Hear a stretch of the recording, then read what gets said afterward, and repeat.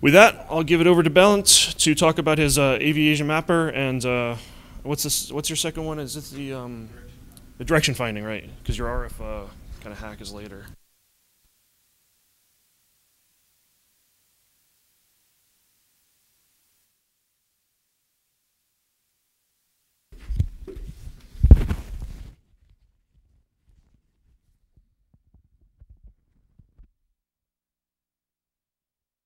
Good morning. Can you hear me all right, or should I raise the mic a little further?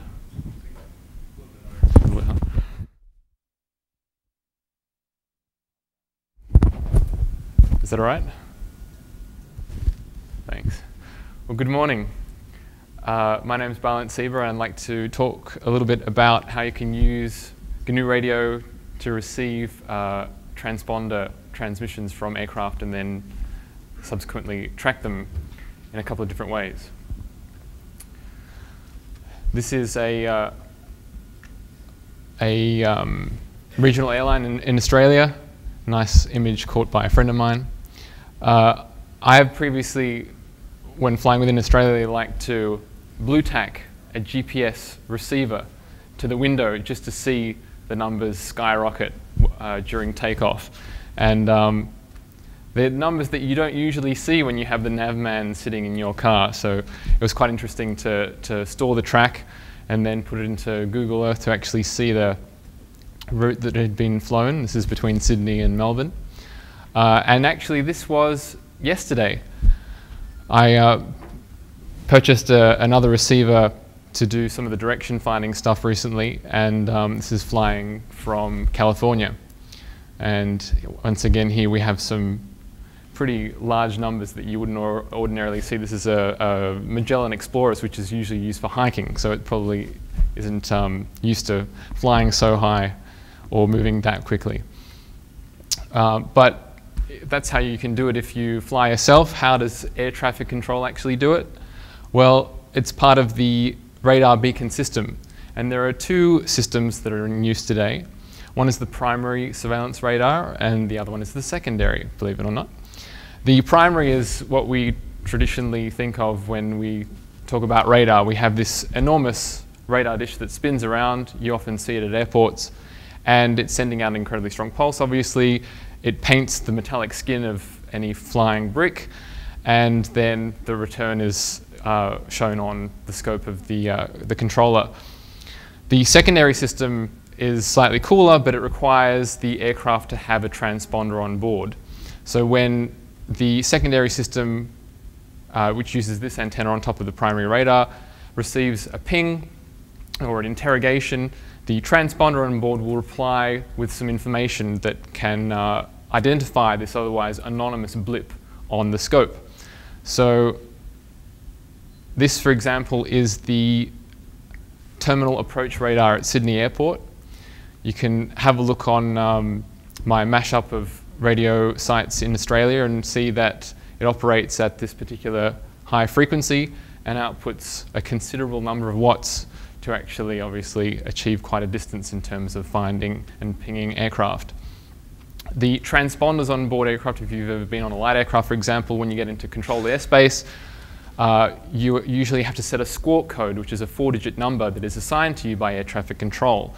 And mode A in this particular system will reply with this code. So the blip on the scope will have your little squawk code above it.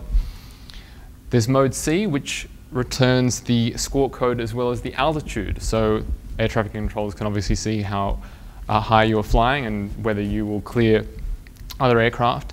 And this is the cool one. It's called mode S. And I know that some of you have probably heard about this before, especially from Nick Foster, who spoke about this last year, but I'll cover this very briefly again for those that haven't.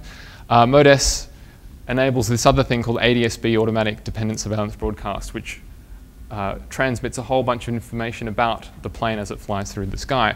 And it also is used to power ACARS and TCAS systems that hopefully will help planes avoid crashing into one another in mid-flight.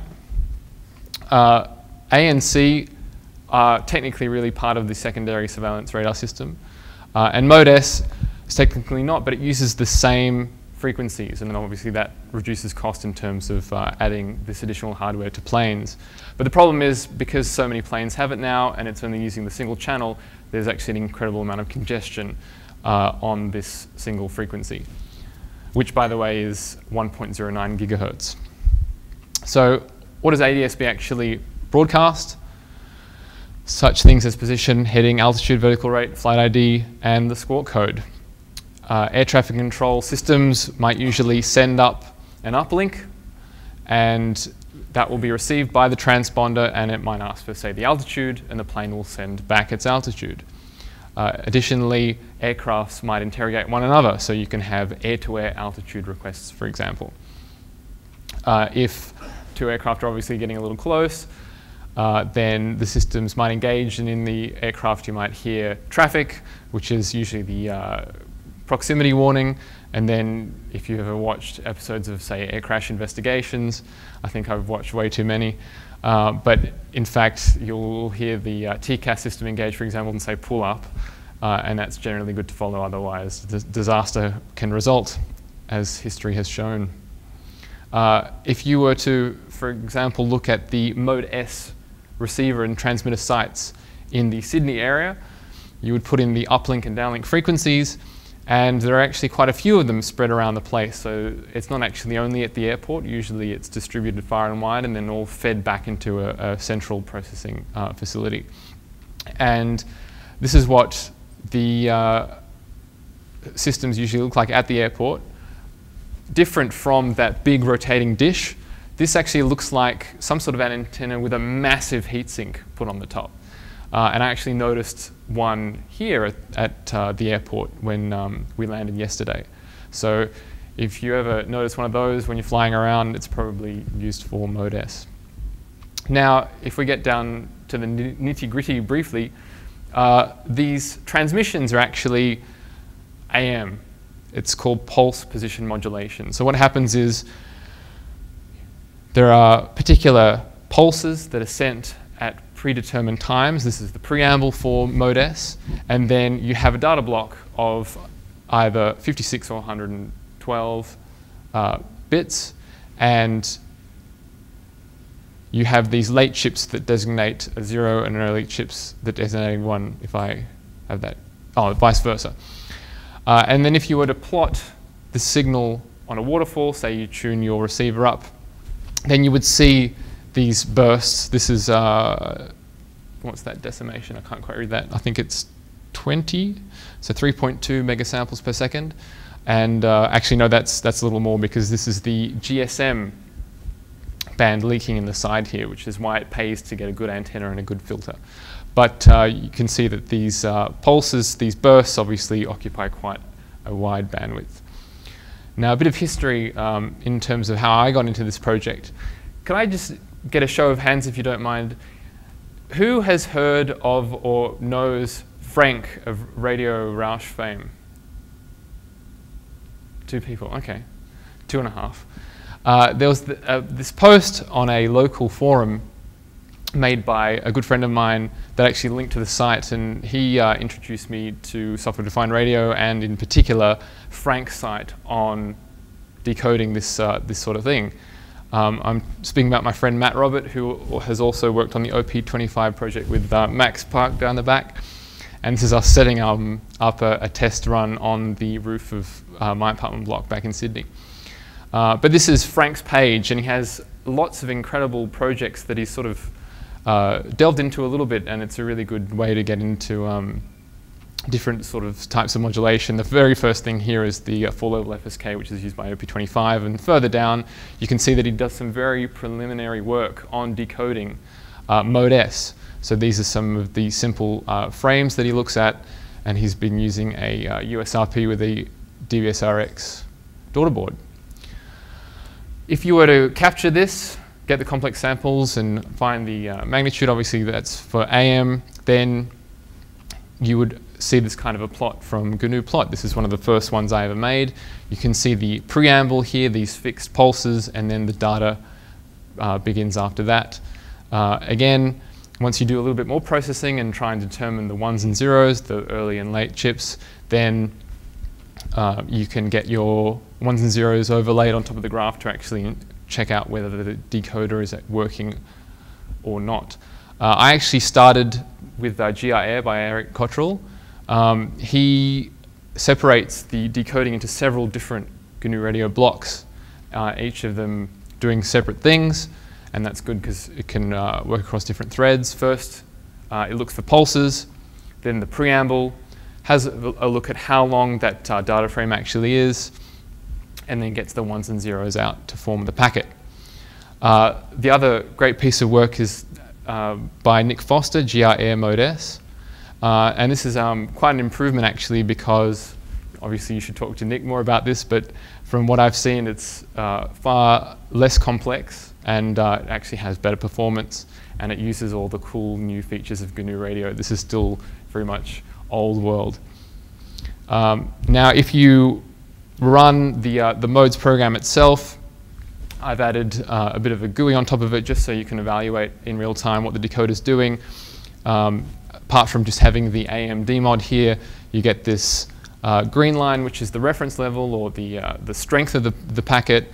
The pulse detection is shown by these red dots, and then the beginning of the frame, the beginning of the preamble, beginning of the frame, and the end of the frame are shown by these negative sort of synthesized samples here. And this is quite handy because in the scope plot then you can use the trigger, set it to channel 4, which are these markers, set it for the falling edge, and then it will only trigger when it's actually detected a packet. And then depending on where you set the level, you can set it to trigger on the start or the end.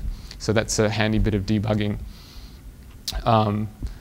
And so what do you actually have to do? It's those common steps. So detect the pulse, preamble, length of the entire frame. This is a short one.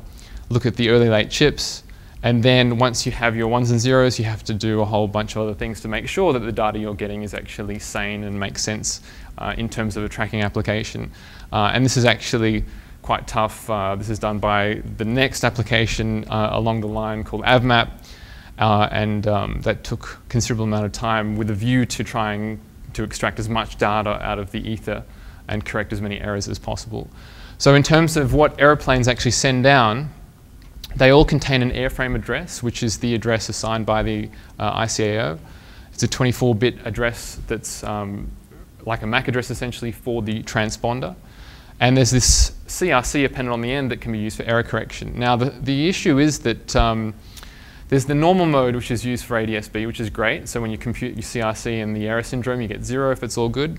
But there's this other thing which is used for the other packets like altitude. And this is really annoying because what they've decided to do is overlay the airframe address on top of the CRC. So basically, you don't know if you've decoded it correctly unless your syndrome matches an airframe address that you're already tracking and is confirmed to exist. And otherwise, you can't actually tell if it's an airframe that you haven't seen before or whether you have encountered an error in the demodulation. So that's a bit of a pain, but you can work around that. And finally, the DF, the downlink formats, are usually referred to in terms of some sort of a number. So there are particular numbers that refer to particular sorts of messages. So there's the all call, which is basically just a ping. The identity, which sends the squawk code, and then different sorts of ones for altitude, short, long frames, ground to air to air, and so on. Now with ADS-B, this is the DF-17, the famous DF-17. You get all these things that I mentioned before, and additional things as well, like aircraft intent, whether the autopilot is engaged, and so on. So there are other interesting things that you can pull out. I haven't actually looked at that yet, but it's on the to-do list. I always refer to this film, it's one of my favorites. Who's seen Sneakers? Yeah. So this is that scene in the beginning of the film, if you might recall. Get the little black book and dial various encrypted systems that Gunter Yannick's little black box can decrypt on the fly. And what's funny is that this is actually airspace over the Bay Area. So this is a bit of inspiration for me. And this is actually a snapshot of what AvMap's output actually looks like. So this is Sydney here and some of the planes flying around there. If we make use of this data, you can eventually plot these trails over a day, and you can see how the runway configurations change and how that affects the way the planes move about. In Sydney, we have noise abatement in effect, so it changes throughout the day, and then there's curfew during the night. This is the application itself. It collects all sorts of statistics that I'll show you in a moment, and here is a picture of the 2 primary runways at Sydney Airport, and you can see the airframes taxiing about on the runway. Now, this connects to the Modez decoder as before via the network. It tracks and plots the airframes, and then also provides another interface for doing web streaming to Google Earth, which I'll show you in a moment. Here's a quick video of it running. This is Singapore Airlines flight 212 taking off, various other ones landing. Zooming out a little bit, and here is, I believe that's Qantas 142 coming into land. That's the 2D mode when you eventually take it through to Google Earth via some AJAX and web services. Then you get the streaming 3D view, and when you actually click on an airframe, the camera will pan down and you can see what it might look like to actually be piloting the plane. This is the virtual cockpit view from that Qantas flight, and you can see various other flights taking off.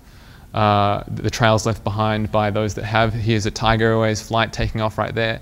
And these little dots are actually ACARS messages that have been transmitted or received by the other planes, and I'll cover that a little bit later on, but that's a separate communication system. That bit of a hard landing here. And I always have to add that, of course, when you land, you can't wait to actually get to the gate and get off the plane. But I have to say that I've never had more fun watching taxiing about on a runway than I had by watching this. Here's Land Chile taking off into the sky. That was obviously sped up in the previous video, but this one will speed up shortly. So that's that. Once again, a little bit of history. This is the very first time we went out to test it out. The airport is actually over here, and we're using a highly non-ideal, ridiculously cheap antenna. Amazingly though, it still worked. We have a USRP 1 there, hooked up to a Linux box and the mapping software there, running off an SLA battery. We were very happy that it actually worked. This is when we set it up on the top of the apartment block, and it's always good to leave a note, obviously, when you're playing around on the top of a roof and nobody really knows what's going on and there are cables everywhere. So that was a good science experiment. We went out again and used more ideal antennas this time, and this was quite interesting because this is the first time we'd actually seen another airframe come up where it wasn't actually an airframe. This was in fact a truck or some sort of a car that was driving around the perimeter of the runway, obviously having a look or checking security, and that's why it came up with a different color. And they actually equip these sort of airport ground vehicles with transponders often if they do have to go into the runways, just to make sure that there aren't any incidents. So we were quite happy with that as well. You'll see some interesting things sometimes. This was when the Queen was in town. So this is her plane here, Regal 1, R-E-G-L 1. Pluto 07 might have been around the time of Obama, it might have been related to that, I'm not entirely sure. And this was actually last year. The IDs are programmable, so you can put in whatever you like. I'm not quite sure what they were thinking there, but hey. Then I decided to sort of take it to the quote-unquote next level and do a more permanent installation on the top of the roof to have constant live streaming. This was the makeshift antenna I made at the time before I ordered a nice tuned one from DPD, which is a very popular one here in the States. And I put everything in a plastic box. So you see you've got the USRP 1 there, you've got this laptop, and you've also got an SBS 1 just for backup. There's also a webcam that I put up there facing out into the airport. You can create some nice sort of accumulated imagery and see the trails of the planes taking off, and then pipe it downstairs and actually confirm via the webcam feed whether what you're seeing on the map is actually what's going on in real life. The laptop upstairs was running Bore IP. Obviously, the USRP one is a USB device, and so I needed to pipe that down the gigabit Ethernet I had dangling down probably 6 floors from the top of the building right down through the window that I actually spray painted the same color as the wall so nobody would be able to see that it was there. And that worked nicely. It enabled me to control the radio via TCP and stream the baseband data over UDP into GNU Radio, and there's a Bore IP sync and source block for GNU Radio that allows you to drop it in. And it was nice because it was seamless. If I had the USRP connected into GNU Radio, it would connect directly. If it wasn't, then it would try and connect remotely. So the basic flow is you've got the USRP going into GNU Radio through Bore IP.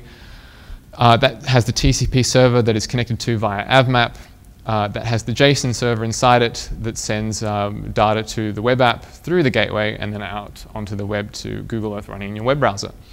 A little bit on the DSP side of things and getting the right equipment. As I said, it's important to get a tuned antenna. And the goal was always to drop the noise floor as well. So getting a good filter is really important for this particular band, especially with the cell bands on the left-hand side of it on the spectrum, and also picking an appropriate sample rate for the USRP to avoid any spurs that come up. And then progressively you can decrease it and you can see all these weaker transmissions from aircraft much further away coming through. AvMap collects all sorts of statistics, and this is, I suppose, one of the really great things about using GNU Radio and doing things from scratch and having access to the source code, because that SBS1 box is basically an off-the-shelf consumer product that you can buy, but you're restricted to what their software can do, and it only decodes particular packets, and it doesn't give you information about the strengths and so on. But here, this is actually a logarithmic plot of the strengths versus the packet count. So you can get an idea of how the decoder is doing and what sort of strength packets are getting through. The blue ones are good, green is corrected, and these ones here you can see are bad sync and terrible sync. And if you let it build up over time, then obviously you can see many more coming through. The other really great thing is that it has a mode where you can actually analyze the setup. So you can change the gain on the USRP and then plot the SNR for fixed transponders that are on the ground. This is something quite handy. At Sydney Airport, there are probably something like 10 different transponders that are constantly pinging on the ground, and consequently they're all fixed amplitude. And therefore, when you change the gain, you can compute the SNR, and you can find this sweet spot so that you don't overload things, and you also maximize the gain of your setup. You can also create some cool plots. For instance, signal strength versus distance. You can see obviously the close ones are very, very loud, and then gradually they sort of drop off. Another interesting one is altitude versus distance. Helps obviously if you're close to the airport, but you can see as they take off here, they kind of go up into the sky and then they reach their standard flight levels here. Additionally, another kind of odd one was strength versus altitude. And so you sort of have a combination of the previous two graphs where it sort of drops off as you go this way, and then you have the standard flight levels come out here at those particular altitudes that you would expect. So what is that, probably 34 up to 42,000 feet. And then you might have seen these balloons popping up before and these dots being left behind. This is ACARS, and this is a very interesting network that's been around for quite some time as well. It's essentially a text messaging system that sends information back and forth between the cockpit, air traffic control, airline operations, and ground staff. And there's also some really interesting stuff. For example, the engines will send back performance reports to Rolls-Royce, vibration information, and so on. So here's a quick video. You can see there's a flight taking off here that's transmitting a whole bunch of messages. If we sort of pan around, you can see, zooming in on the airport here, there are some planes that have just landed, I believe. So this United Arab Emirates one is about to squid like crazy. boom, boom, boom. And generally, they do this upon landing, just after takeoff, rolling into the gate, rolling out of the gate. That's when airline operations likes to know all this sort of stuff. And here you can see one that's just gone absolutely crazy as it's come in and taken off there.